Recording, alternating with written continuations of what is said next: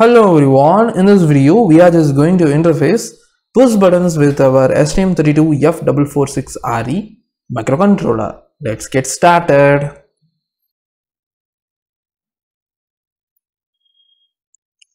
So this is the user manual of the nuclear development board. In this user manual you can clearly see the B1 user push button is connected to PC13 and the onboard LED, green LED, is connected to PA5 of the microcontroller.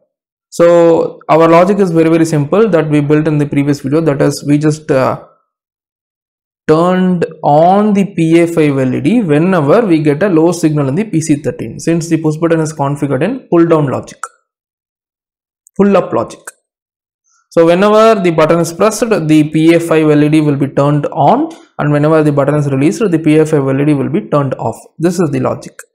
So let me just alter the program for achieving the output. So in previous one of our video, we just developed the same driver for interfacing push buttons with the STM32F446RE. But that time we just wrote our own CMSys file. We just created our own CMSys file, but this time we are just going to use the standard CMSys file from the silicon vendor, that is the ST Microelectronics. So ST Microelectronics has provided a CMSys file, that is the Cortex microcontroller software interface standard files for this particular ARM Cortex M4 based STM32F446RE microcontroller. So we are just going to utilize that particular CMSys file in this video for doing and achieving the same output. So this is the program that we wrote. So this is the user defined CMSys file. I hope you remember that. We just created the structure required for GPIO peripheral right over here in this header, and the CMSys structure for RCC peripheral in this particular header, and we included these two headers right over here, and we wrote this particular program which successfully interfaced the push button with our STM32F446RE microcontroller. And now we are just going to utilize the CMSys core file from the silicon vendor, that is the standard CMSys file provided by the silicon vendor. So what I will do is I will just delete these two. I'm just going to remove this file. Yes, remove this file also. Yes, I'm closing everything, and I'm going to remove everything right over here. And the only file that I'm going to include right over here is the STM32F446xx.h. So this is the CMSys file from the silicon vendor that is available in the Keil Microvision ID. So while configuring, we will be including this particular microcontroller in the configuration of Keil. So I hope you remember how to configure. We just configured the project for this particular microcontroller in several previous of our videos from the beginning. I hope you remember that. So I'm just including that. So in the bottom you can clearly see there are some errors. So this particular error is telling that there is no HB1_ENR thing like that, and here it is mentioning that there is no such thing called O speed ER, and here it is mentioning the same. So these three are the errors received.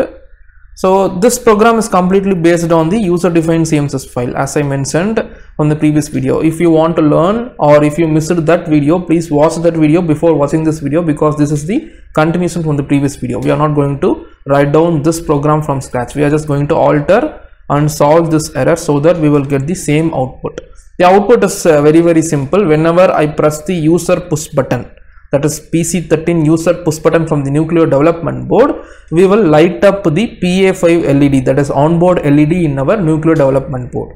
And if we release the push button, we will turn off the LED. This is the actual output of this program. So I'm just opening this and I'm searching for RCC.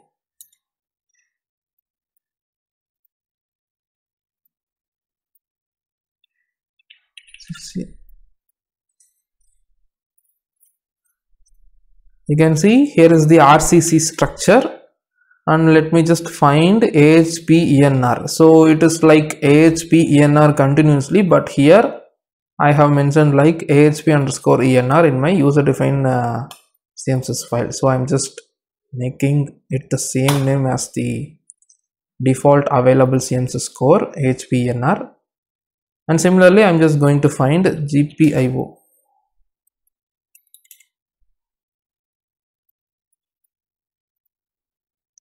This is the GPIO structure. So this is like O speed R, but here we have mentioned like O speed ER.